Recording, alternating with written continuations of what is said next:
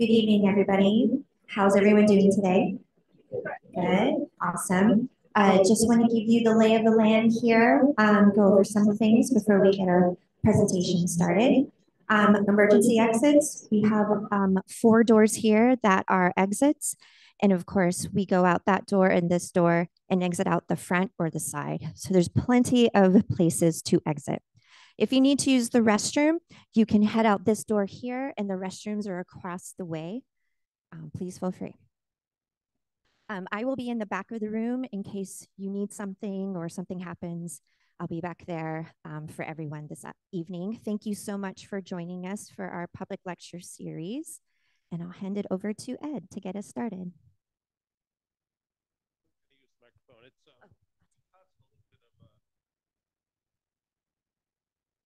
Anyway, I think you'll be able to hear me. Anyway, so that's Adriana Reza. She's the one that organizes our educational programs here at the University of Texas and is responsible for this evening seminar series. So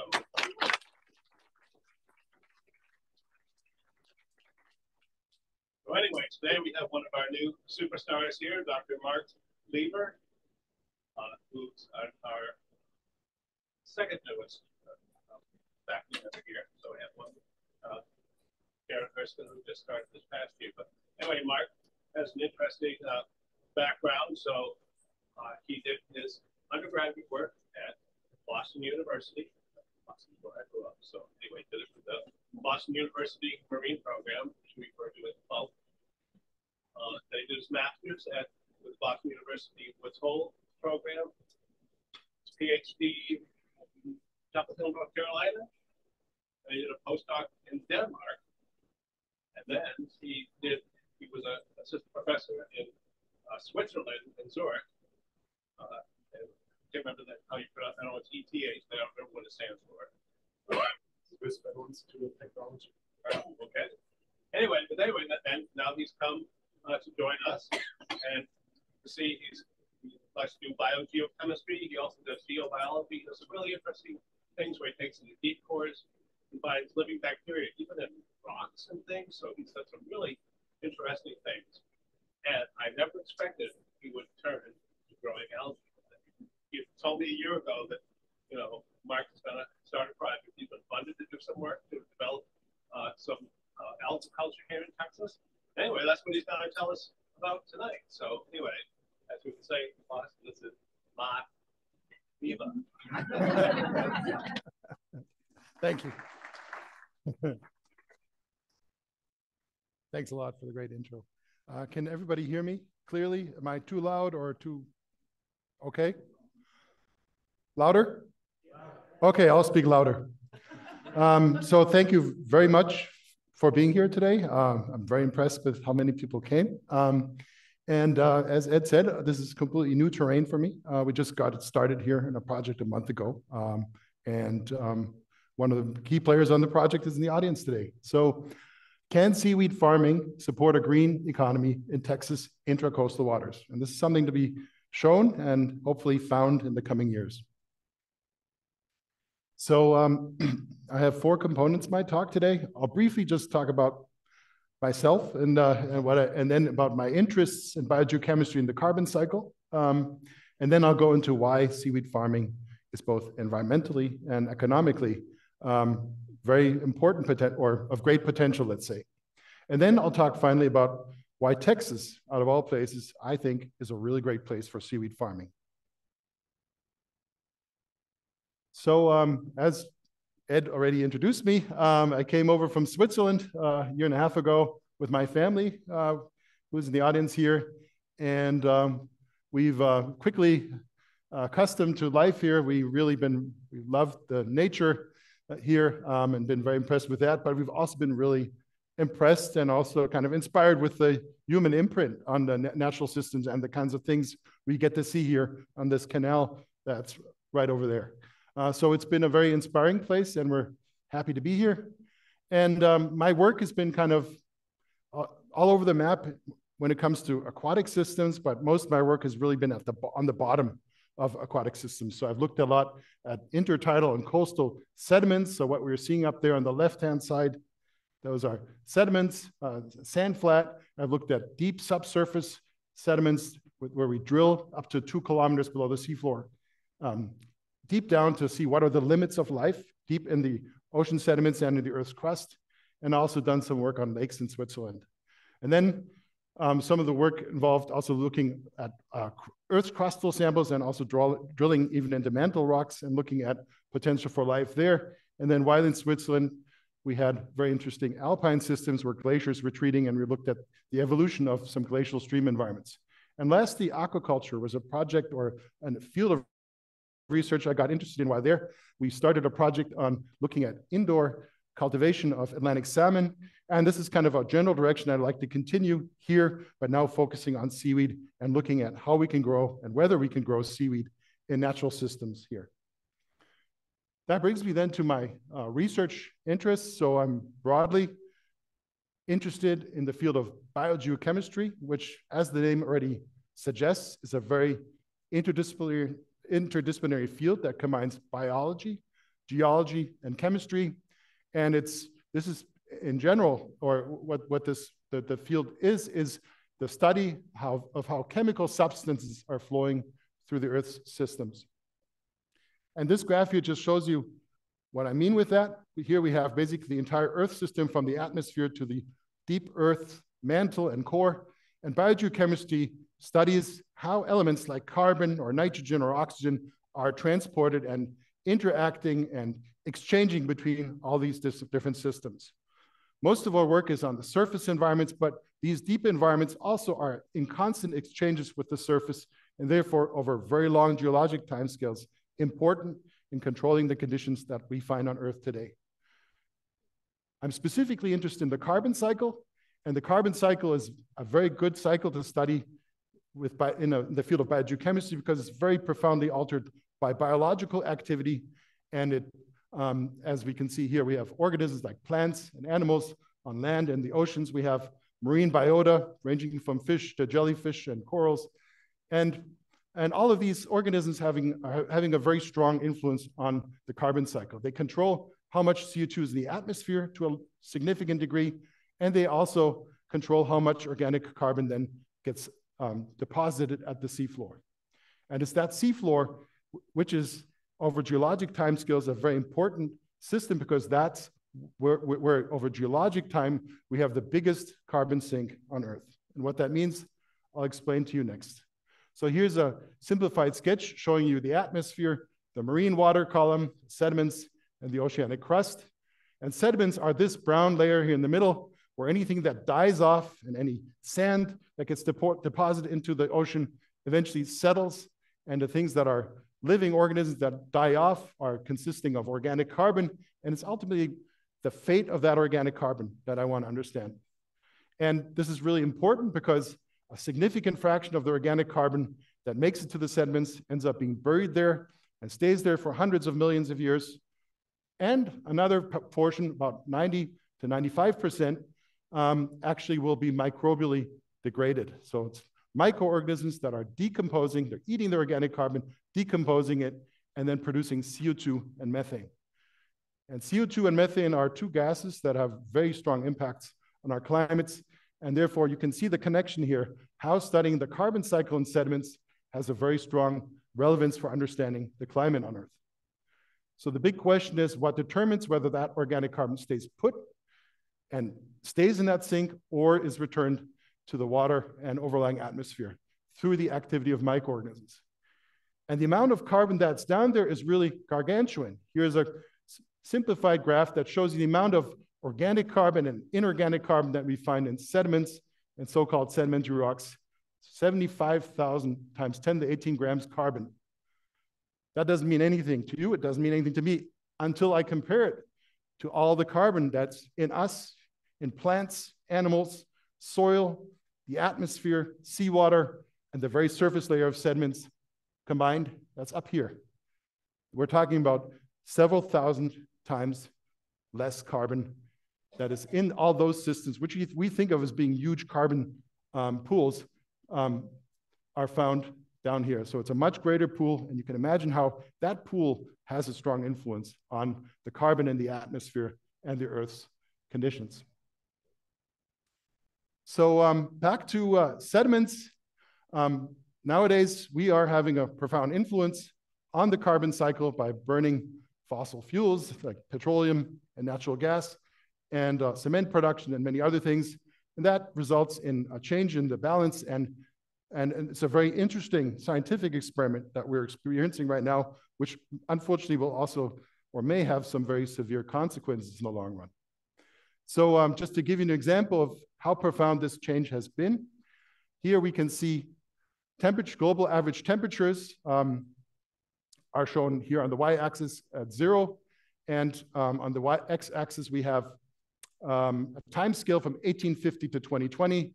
And if we compare to the 20th century average, global average temperatures were about 1/4 degree Celsius below the mid 20th century average from 1850 to 1940 or 35. And then we had this big change since then.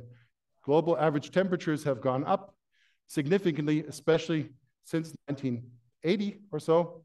And this corresponds to an average temperature increase on Earth that's estimated to be right around 1.2 degrees Celsius, which is a little over 2 degrees Fahrenheit.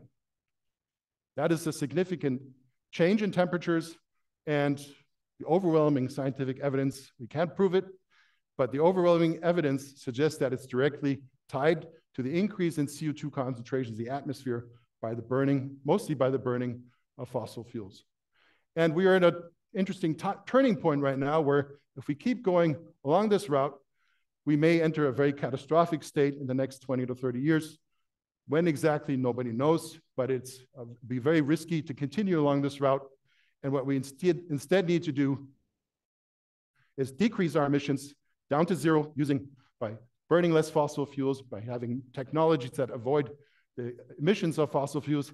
And on top of that, that's not even enough. We need to not only stop emitting fossil fuels, but we need to bring CO2 concentrations down to about 350 parts per million, which were the concentrations around 1990. This is widely what many or most scientists in the field of climate research think is the safe and long-term sustainable level. And the big question is, we already know how can we stop emitting CO2, but how can we actually reduce this CO2 from the atmosphere? And that's where things like seaweed farming could become important. So we know what the solution to increasing global temperatures is. We need to stop putting CO2 out there. But the question is, how do we bring back CO2 concentrations to the level of 1990? And this is where the National Academy of Sciences, Engineering, and Medicine back in 2021 had a summit where they discussed possible research agendas for carbon dioxide removal and reliable sequestration and ways of engineering natural environments to increase the carbon removal in these natural environments in order to bring back CO2 levels. And one particular strategy that was among the mix of strategies, no one strategy can solve the problem. One of them was seaweed cultivation. This is what got me interested in the whole field. And then the question is, what are the benefits? Why is this being proposed as a solution?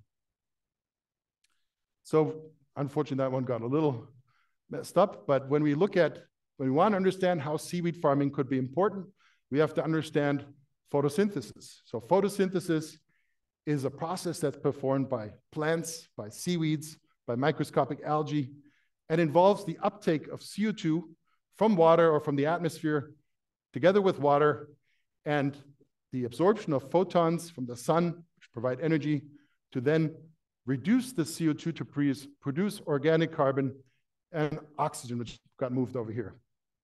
In a nutshell, it's this process here. We have water, we have bubbles in there, let's just assume there's CO2, and we have light from the sun.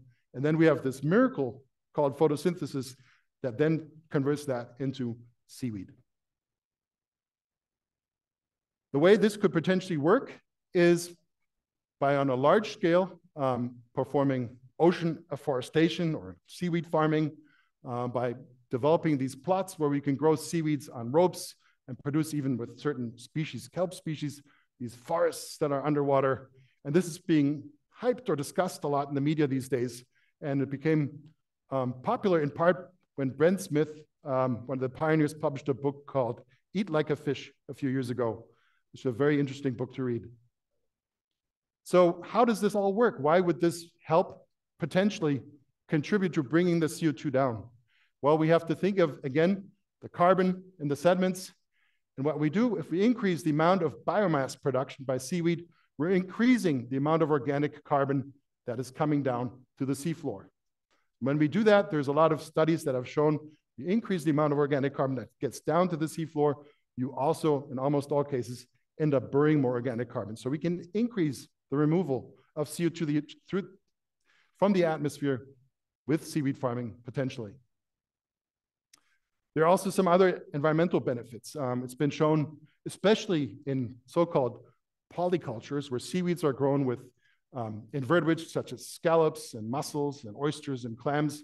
This is being done already a lot off of Rhode Island and Massachusetts and Connecticut, that when we create these kinds of artificial habitats, we can also have a strong increase in biodiversity. We see suddenly much higher biomass of fish, and research has been done to try to understand how this is happening, and based on a study in Scotland, it was proposed, well, it's the combination of increased food, which is not necessarily good for us because we want to eat or use that, but at least they're benefiting from that, but also the increase in shelter that protects small and larval and young animals from predation, and also that these plots can serve as excellent spawning habitats for many invertebrates and fish. Now, luckily, since money rules the world, there also are economic benefits. It's not just purely environmental. And this is clearly evidenced if you look at this graph here, where we have global seaweed production from 1950 to 1920 to 2020, millions of wet tons of seaweed produced per year. And we can see what we would call an exponential increase since 1950 in the total production of seaweed worldwide. There are two sources to this. One is the collection of seaweed from natural habitats. That has been almost stable. The big one that's increased is the cultivation. A lot of this has happened in East Asia, but also in Northern Europe, Canada, and parts of the US. There's been a dramatic increase. So annual production of seaweed has gone up by around 5.8% per year. And that corresponds to about a threefold increase in global production since 2000, from 2000 to 2020. So this seems to be economically viable just looking at that. Question then is, why is it economically viable? What is the purpose of growing seaweed? And there are many different purposes, and I'm going to give you some examples. So there are ones that relate to seaweed functioning as a food or dietary or health item, and some involving non-ingestible products. And here's just a list. So seaweed is both human food, it can be incorporated into animal feed, it can be used for medicinal purposes, it's an excellent fertilizer, bioplastics, so biodegradable plastics can be made of it, biofuels can be made, and also it's an important ingredient of cosmetic products. And if you look at of the total seaweed production on Earth, 37% of that, so more than 1/3, is going towards feeding people, 1/4 roughly to feeding animals, and then the other major ones are medicinal, fertilizer, and bioplastics. So how does this work? Why is it important food? Well, in East Asia, it's a very major component of the diet, and increasingly also so in Western countries where we very much enjoy eating a lot of the food that is traditional to East Asian countries. It's also something that's very important as a food additive without many of us being aware of it. Seaweed compounds such as carrageenan or agar, these are compounds that are produced by seaweeds, are very, very common components of ice cream, of yogurt, tofu, and also of many pastry products. And they're added because they change the texture of these products. They are added as a thickener, as a replacement for gelatin. And they also have antimicrobial properties in many cases, so they can also be kind of a natural preservative.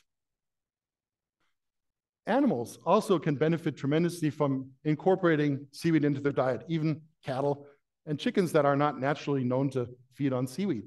But it's been shown that the health of poultry can be increased by including dietary supplements made of seaweed, that milk production can be increased. And I'm not, some of these studies are limited. I'm just giving you examples of what has been claimed or shown according to certain studies. And a very important one is that incorporating seaweed into the diet of cattle can have a big impact on methane emissions from cattle. So this is actually an environmental impact, but this human food we're growing here in the form of cows and cattle. And one big problem with cattle is that they have a digestive tract that relies on bacteria and other microorganisms that eat the cellulose that they take up from their plants that they cannot digest themselves. They need the microorganisms to do that. But those microorganisms, or some of them, produce methane as an end product. That methane then is released in copious quantities by the cattle, mostly through burping. And interestingly, it's been shown that when we feed certain seaweeds to cattle, the methane emissions can be almost brought down to null, by 99% in some cases and more than 90% in several documented cases. So this is interesting if we look at just methane emissions from people or human activities in the US. 1/4 is enteric fermentation, which is mainly cattle. Another 1/4 is natural gas and petroleum systems. And if you look at all that methane, so this is a huge amount. If we could change that, we would really have an impact. We also have to look at the state of Texas in particular. Texas is the biggest emitter of methane in the United States. And a lot of it is, well, it's from both of those sources, it's natural gas and petroleum, but a lot of it is also from cattle. We have around 12 million cattle here. So by adding seaweed to the food of cattle, maybe we can have a big impact. We can change it and make Texas a much smaller emitter of methane. And that's important because methane is more than 20 times more effective than CO2 at warming the atmosphere. So therefore, being able to affect that, working with cattle farmers by feeding seaweed to the cattle could be important. Medicinal examples are shown next. So it's been shown already, the father of medicine, Hippocrates, already said 400 BC, may your food be your medicine and your medicine be your food. Here we see the 20 countries, which includes Hong Kong, which is no longer a country, with the highest life expectancy on Earth. It's interesting to see, and this is pure correlation. I'm not sure, we cannot know if this is the reason, but it's interesting to note that the top 5 are countries where seaweed is a significant component of the diet. And again, it's way too complex to understand the reasons, but it's an interesting factor. And in fact, it's been shown that certain seaweeds can help prevent cancer or can be used to treat cancers to a certain degree. They can be antiviral in properties. They have antioxidant properties. They can help with cardiovascular protection, anti-inflammatory activities, and they can also be anticoagulants. And this is because seaweeds produce a very wide range of compounds that are used by these plants as natural defenses. And it turns out, or it seems according to many studies, that there's a tremendous potential also to improve the quality of medical treatment and also of prevention of diseases by including seaweed into our diet. Next, fertilizer. This is a major use of it. I don't think I have to explain too much what fertilizer is, but the different uses are, so in organic agriculture, it's becoming more important as an organic source of fertilizer where seaweed is basically incubated with water and then, or cooked, and then the so-called seaweed tea, which is very rich in phosphorus and nitrogen and potassium, is fed to plants. In this case, we're talking about greenhouse gardening, but there's also liquid seaweed foods that can be purchased and also pellets that can be used for golf courses and lawns and et cetera, and agricultural fields. So this is increasingly becoming important. And then there's bioplastics, and you've probably seen all of these images before where we have petroleum or natural gas-based plastic, which is what we think of as plastic most of the time, which is very poorly degradable, accumulating in the world's oceans and causing all kinds of problems, not only diminishing the aesthetic value, but also causing health problems to sea turtles, or even being mistaken as food by, for instance, albatross, adult albatross, feeding cups or lids of plastic bottles to their young as a food source and causing strong declines in the populations of these seabirds. Well, this is where also seaweed-based biodegradable plastics could contribute to solving this problem in the future, and they already are becoming more and more established in many commercial products. Biofuels and cosmetics are less important overall today. I will just mention that biofuels that can be produced from seaweed include biodiesel, biogas, and bioethanol. And for cosmetic products, they're oftentimes used as anti-aging compounds because of their anti-inflammatory and antioxidant properties, and also as preservatives because many of the compounds they produced are antimicrobial. So with all of this, it seems probably you're thinking, sounds too good to be true.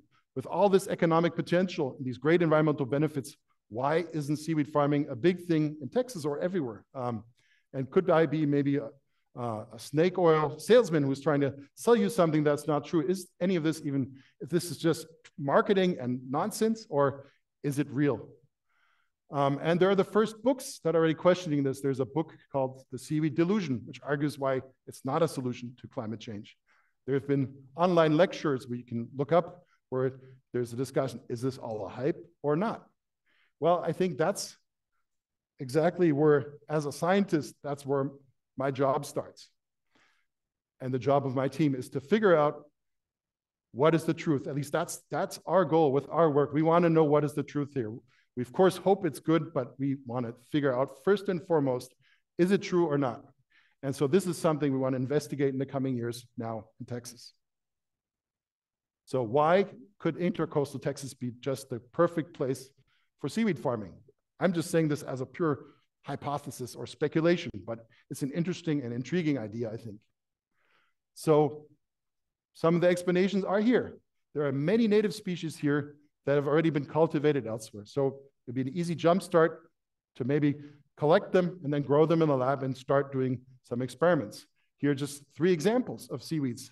One is Gracilaria tickvayi, which is used to produce agar, which is a thickener used in many dietary products.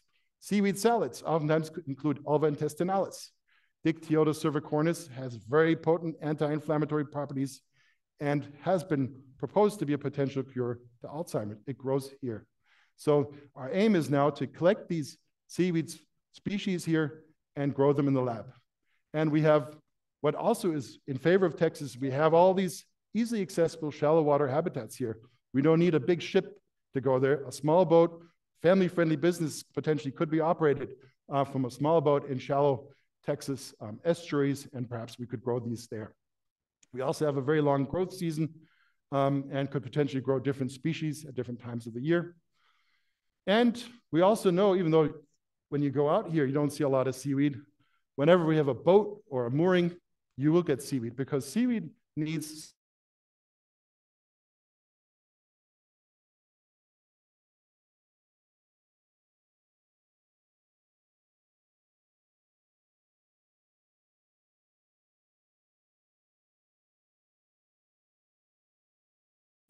period of support for sustainable aquaculture by the state of Texas, by Texas Sea Grant. So this is an opportunity to see whether we can do something.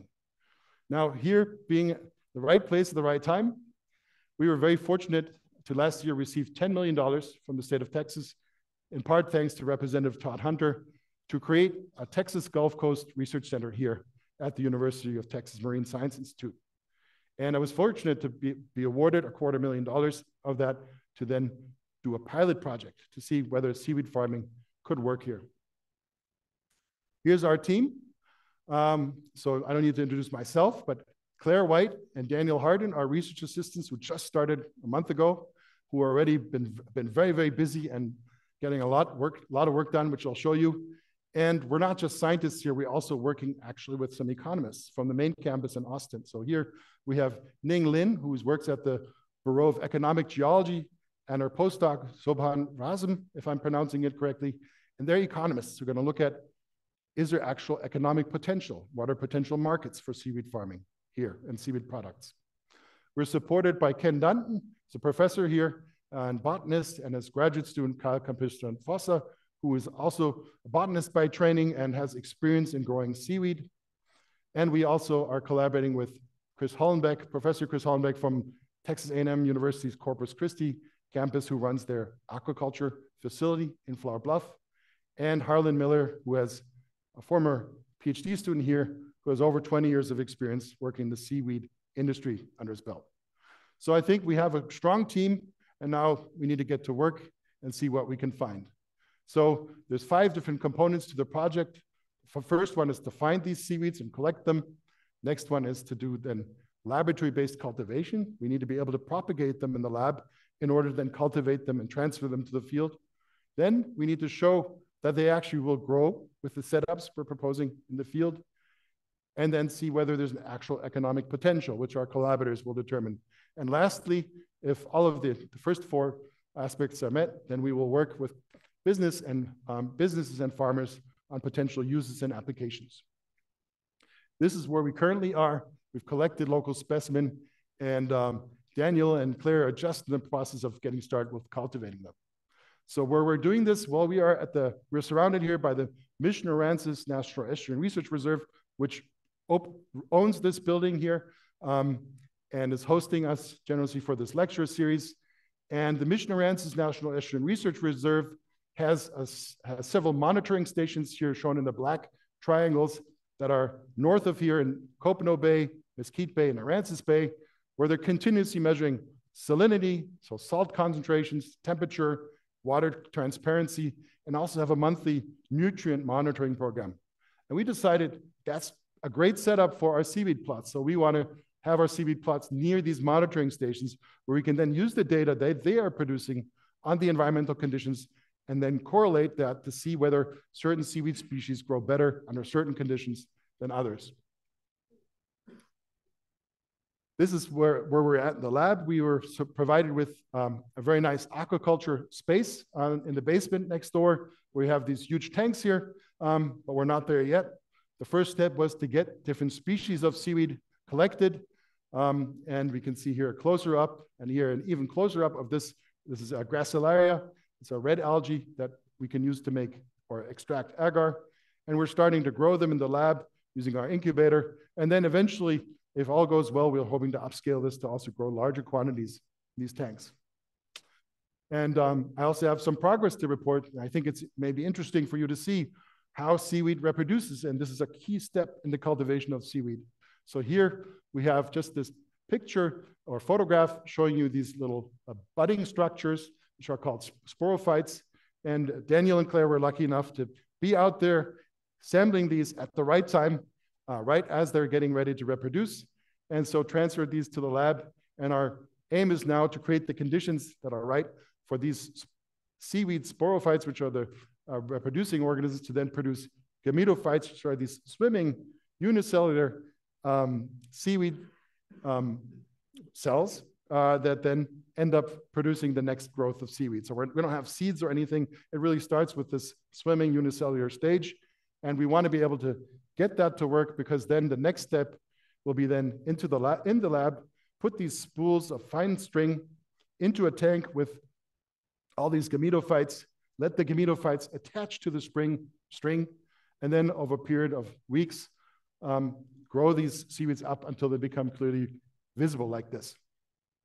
And then once that is done, the next step in seaweed cultivation is the deployment in the field. The way this is done is then we have the coil with the string, which we then wrap around a large rope that is very hardy and can be put out in the field. So you can see the string here with the small seaweed specimen. Then we put that in the field and then watch it grow, and hopefully it will produce large biomass, which can then be used for a wide range of commercial and scientific purposes. And the way we want to do this is still something we're working out, is having to have these setups where we have anchors and cinder blocks or other structures that are holding down these buoys, and then having these suspended ropes where we have different species shown in different colors suspended from these buoys. And then we return to these locations, watch when they grow, what time of year is best, and harvest them to perform a range of analysis. This is what it would look from above. So we have 4 different locations where we have these 4 rows of seaweeds, ropes growing. How am I doing on time here? Oh, I'm still pretty good. So another component is economic assessment. So Part of the economic assessment, we want to look at the viability and demand potential. So what are the potential target markets here in Texas for seaweed that we produce? What are potential major commercial opportunities and challenges? So what would be great areas to focus on, but what are also the risks associated with starting a business in seaweed farming? Also, how can we develop the most cost-effective paths towards growing them in the lab and then transferring them to the field? And that's where our economists will help us.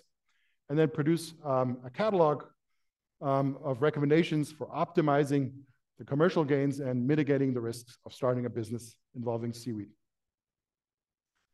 So with all of this, then we are hoping to build collaborations, and it's one of those cases where with seaweed farming, there's the potential to create a solution that is good for the environment, but also good for the economy. And oftentimes those two things are kind of put at odds with each other, but this shows clearly that that's not how it needs to be.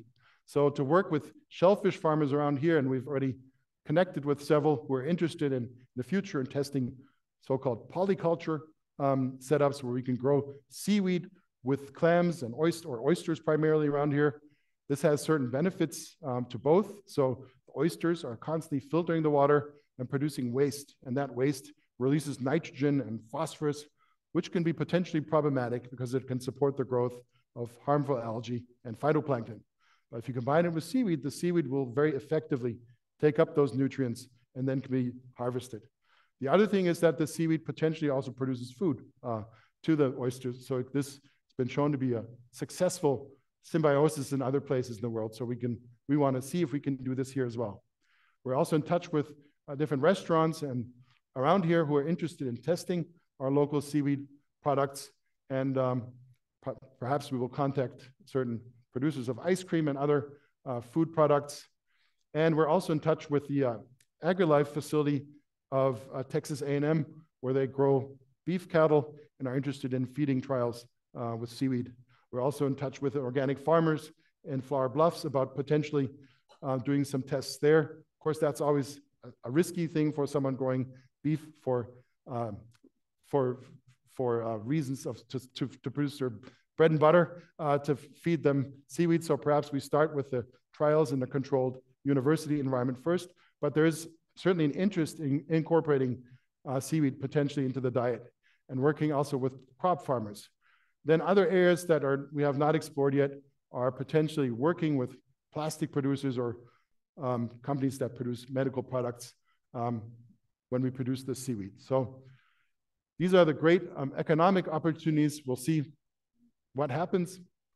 And by not only achieving economic success, but also achieving a sustainable option or sustainable economic activity here in Texas waters, we hope that we can add a small portion in the long run to this very major challenge of mitigating global warming in the long run. So seaweed farming is by no means the solution, but it can help. It can be part of the big puzzle that will be required in order to overcome this major challenge. And also in doing so, by planting all these, by having seaweed farms, we're hoping that we can contribute to healthier ecosystems where we both have endangered species that can thrive there, but also produce, increase the fisheries and maintain the aesthetic value that we all so much appreciate about this place. So I went a little faster than I expected, but that means I have a lot of time for questions. So I'll be very happy to take any of your questions. Thank you.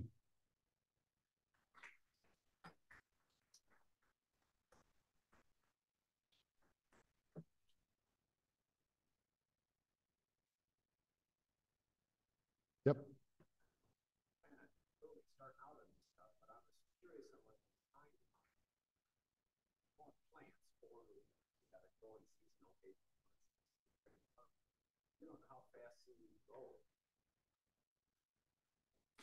So the question was, what is the timeline on this? With corn and other agricultural plants, we know already very well when they grow and how long the growth period is. Do we know this about the seaweeds? Well, many of these seaweed species are well characterized and have been, our key targets have been cultivated previously. So we know how fast they grow and what the timelines are. And we're talking about, well, it varies very much with species, but can be weeks to months, maybe half a year at the most for the ones we're growing. I'm not an expert on all seaweed species. Timeline of when, laboratory tests right now, when it's going to be commercially available. The commercial availability is something, well, we have, this project is funded until the end of August of 2025. And our main goal is, this is a kind of a proof of concept or pilot study to see, can we establish economically feasible setups to mass produce seaweeds, basically these gametophytes, these unicellular form in the lab, so we can put them on the strings and then grow them in the field. We are not, our aim right now is not to prove that it's economically viable. But if our project is successful, then I think by next year, let's say it's very successful, we will be able to probably give away, or some of our seaweed will be used potentially by local restaurants. We are in touch with local restaurant owners who have expressed their interest in that. And we would perhaps start working with businesses and giving them the seaweed. So because if it's successful, there's no way we have enough freezer space for all the seaweed that we'll be producing. So ideally, we'll be giving it away. But the question is, do we have enough takers? That's still to be determined. Yeah, like is it going to be 3 weeks or 3 years down the road before you start getting a commercial farm, or is it to be 10 years down the road before they start? I think commercial farms could be 2 years down the road. At the pace at which oyster farming has picked up here in Texas in the past years, it's booming. I think this could be very fast. If we can come up with a good setup, and our goal here is not, because I study sediments primarily, and I just am very fascinated by this research, and I want to do the pilot study, and then if we can show that it's feasible, hand it off to companies that can then go and take and run with that. So I think it could be in the next few years, next 2-3 years at the earliest.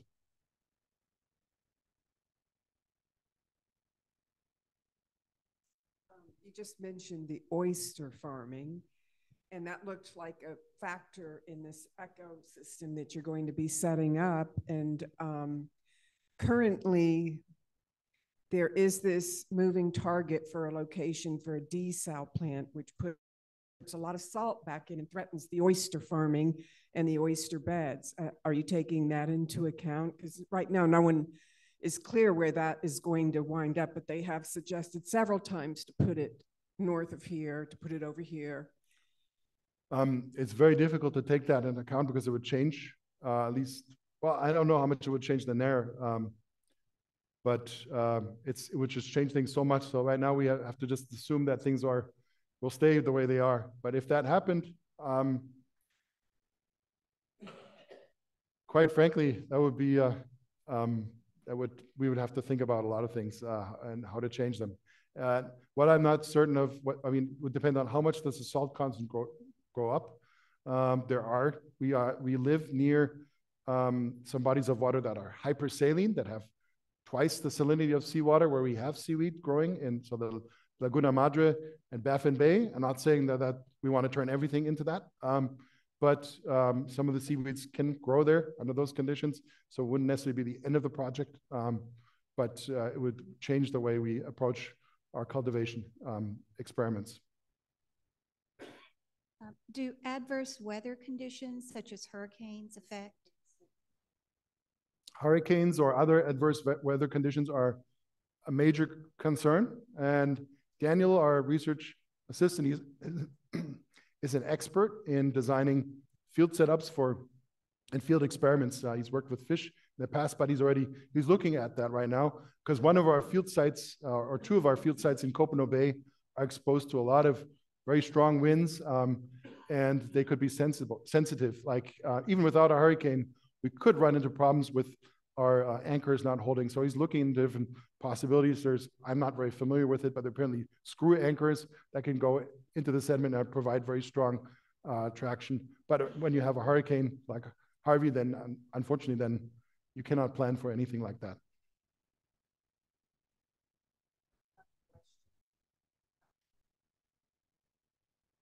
I was just wondering, it looks like the seaweed is good as long as it's in the water, but once you take it out, it's no longer beneficial.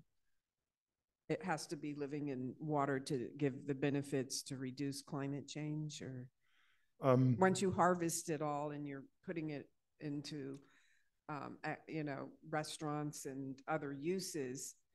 I mean, I guess if you grow it fast enough, you'll always have the seaweed in the water, but doesn't it lose its benefits once it's been harvested? I wouldn't go that far. So there are so many different benefits here also related to, so yes, when it's in the water and it dies off and sinks to the seafloor and stays there for thousands of years, it's beneficial in terms of removing CO2 from the atmosphere.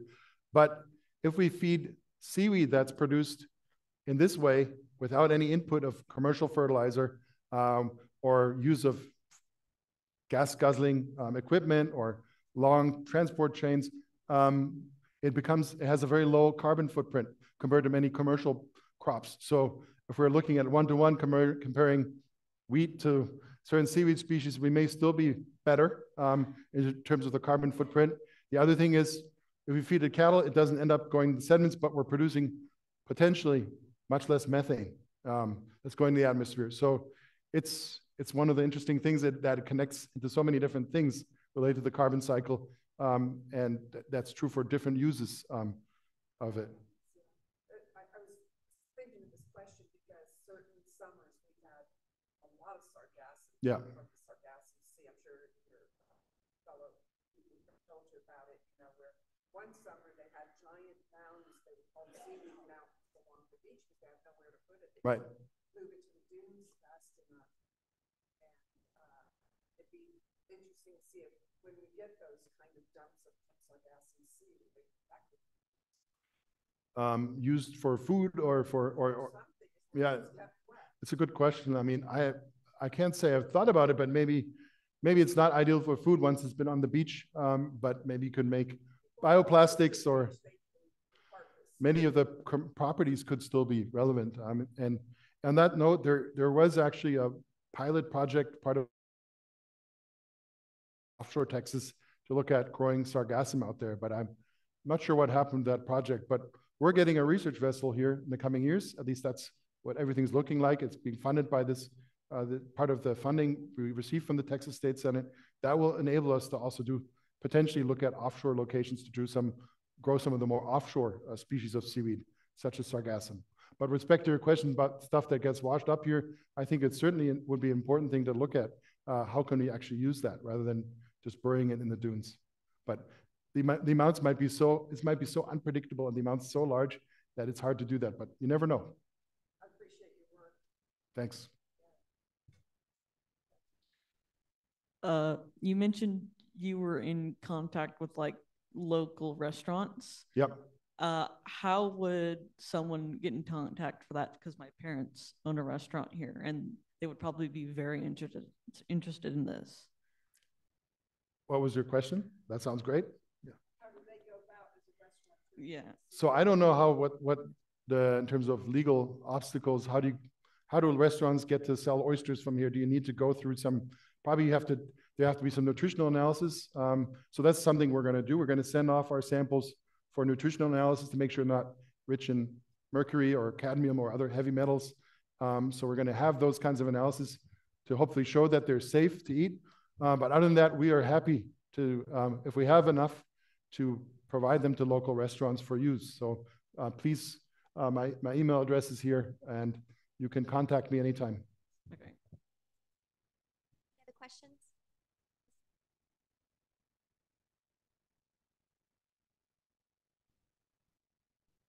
One of your slides had the figure 0-0-1. Now, to me, that means nitrogen, phosphorus, and potassium. Mm-hmm. Was that correct? That those figures seem awfully low to be utilized in fertilizer.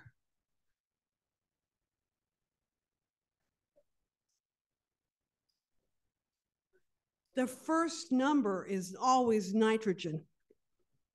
And that's zero. It was 0 in the picture. It was more towards the beginning of your present. There it is.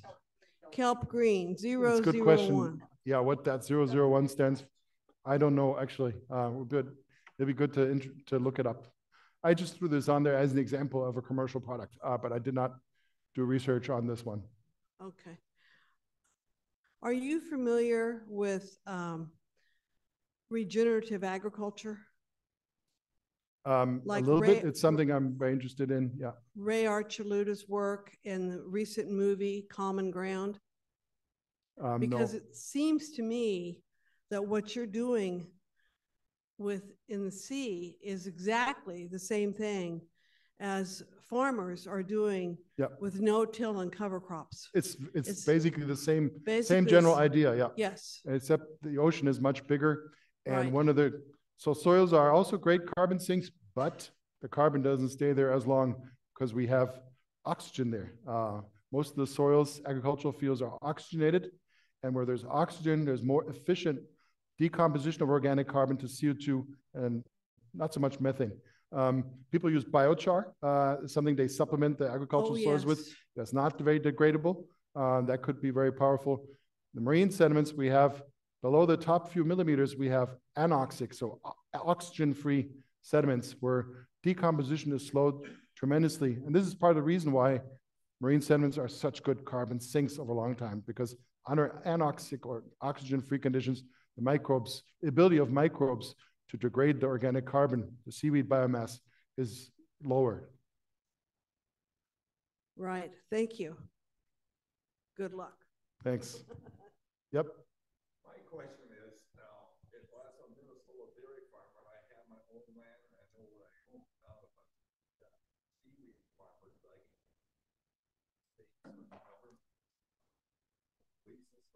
yes, you need to get leases, and we're trying to get. We haven't gotten our approval for our test sites yet, so we have to go through National Marine Fisheries because they're concerned with entanglements of manatees or sea turtles or other larger organisms.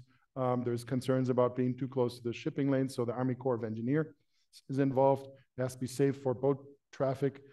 So many of the leases with respect to that then are ultimately administered by the Texas General Land Office. But it has to go through several other agencies first. They have to approve it. We have a question back here. Just a quick one. Are you in contact with or getting advice from any of those Asian countries where it's grown so prolifically? No, but that's a great idea. I don't have any contacts. Thanks. I work with people there, but they're not seaweed farmers, so yeah. We're not even in the same latitude. Right. I thought about that. Yeah. Yeah. What's the nutritional value of seaweed? I know that it had vitamin C up there, but what else? What other vitamins? Certain are rich in fatty acids, so polyunsaturated fatty acids. They are rich in iodine, nitrogen, phosphorus. They vary very much in composition. So some are rich in lipids, so fats. Those are the ones that are being experimented with for producing biodiesel. Others are rich in saccharides, polysaccharides, so they're rich in sugars. And there's others that are more protein rich. So it's a wide spectrum. Because seaweed, I'm just talking about seaweed as if it were one, but we're talking about organisms that are very, very distantly related, have very different chemical makeups. Any other questions?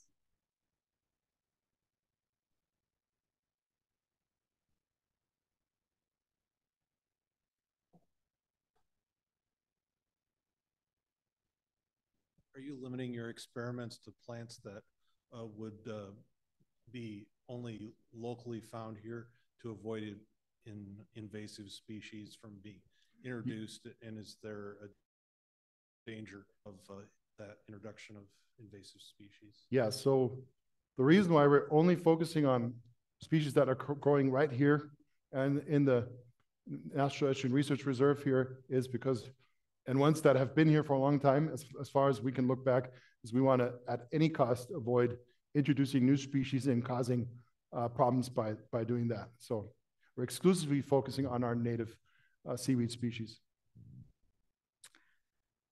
I want to ask a question about the transfer from the lab to out in the field. Once you have that there, will you leave enough so that they will regenerate, or are you going to constantly have to grow it in the lab to replant? It's a great question, really great question. And I don't know the answer. So I think it may depend on the species.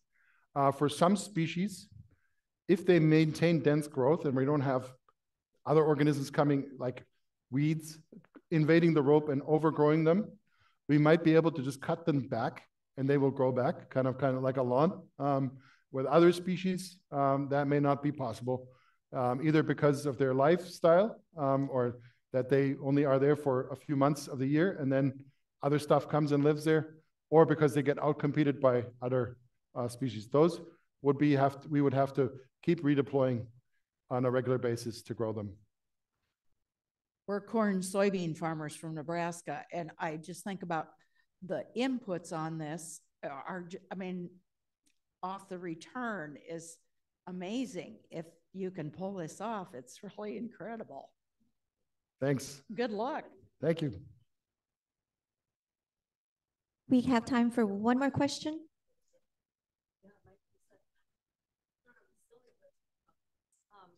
So could you also do a similar thing in a pond? Yep.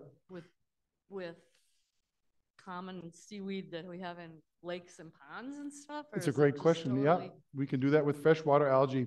Actually, one of the species we're looking at is a problem in the Great Lakes because it's called Ulva intestinalis, and in areas where there's a lot of nitrogen input there, it's a big problem because it thrives so much.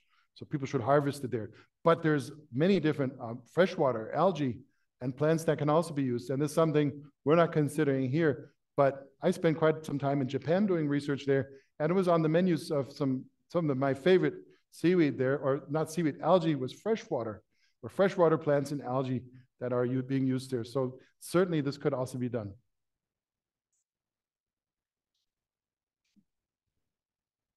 All right. Thank you so much, Mark. Thank you.